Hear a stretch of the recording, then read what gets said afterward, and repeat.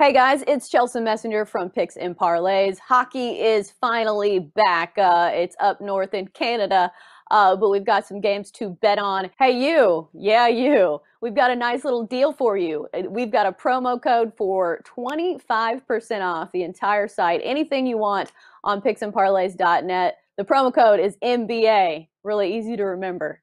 That's MBA for 25% off. Got Scott Rickenbach joining us to talk a little hockey. Golden Knights and the St. Louis Blues. This one is basically a pick'em depending on where you get it. The total is 5.5.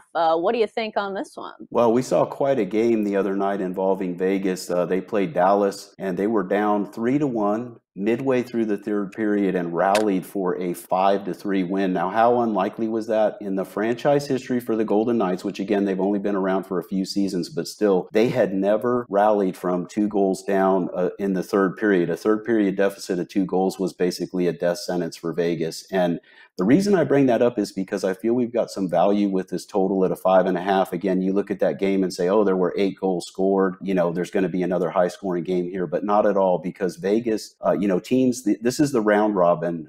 These teams are playing not playoff series just yet, but round robin games. And some of the teams came in ready to play these, and some of them didn't. And Vegas wasn't ready. That led to 3 quick goals from Dallas pretty early in that game, and they came in a bunch of 3 goals right together. After that, Vegas got right into their playoff mode. They were a different team. They didn't give up another goal the rest of the game.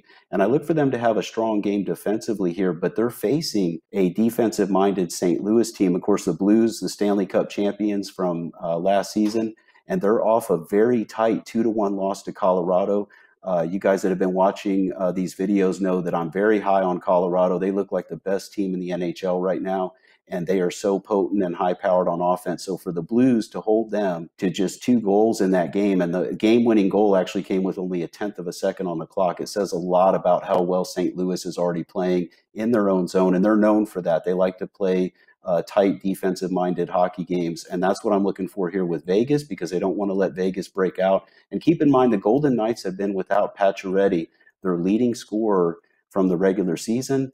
He got hurt during summer camp. He hasn't even gotten to the bubble yet. Now, if he somehow miraculously appears and plays in this game, he's not going to be 100%, but I actually expect him to still be out. That does hurt the Vegas offense. And again, I know you guys are looking at that game saying, yeah, well, how hurt can it be after they scored all those goals? But I would look at that as an aberration. Again, they had 1 goal through the first 50 minutes of hockey and then exploded in that 10 minutes in the third period, but it stays under the total of 5.5. All right, that's going to wrap it up for Golden Knights and Blues. You're watching Picks and Parlays. Thank you, Scott, for joining us. Hey guys, if you like our content, we'd really appreciate it if you give us a like, share our stuff, and if you want a notification every time we post a new video, hit the bell for all of your sports betting needs.